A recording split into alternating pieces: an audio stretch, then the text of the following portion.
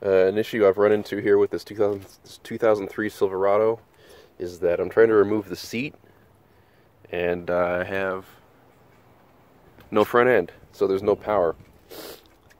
This white clip, this white plug goes to, I've labeled here, a white underdash panel that used to be around here somewhere.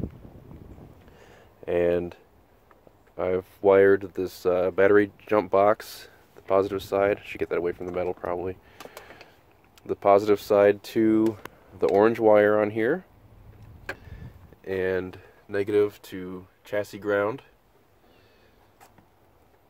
Make sure that's plugged in. Damn it.